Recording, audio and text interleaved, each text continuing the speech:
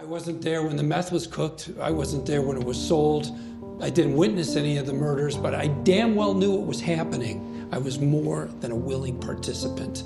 I was indispensable. I kept Walter White out of jail. I laundered his money, I lied for him, I conspired with him, and I made millions.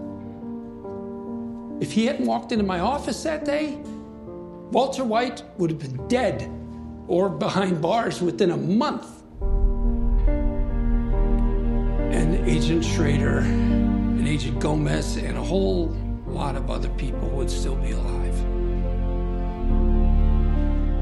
Fact is, Walter White couldn't have done it without me.